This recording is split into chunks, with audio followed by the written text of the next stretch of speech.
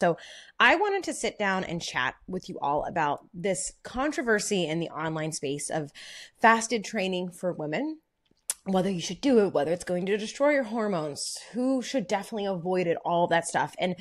originally I was sitting down today and I was going to make a Instagram swipe post on this. And the more and more I thought about the nuance and the layers and the angles of this topic of conversation, I thought it deserves much more being a piece of long form content than a short form debunk snippet type thing that we see in the online space, and or that loses the nuance of the conversation. When we say fasted exercise, what do we mean? So essentially you are going into a training session after an overnight fast. So you woke up in the morning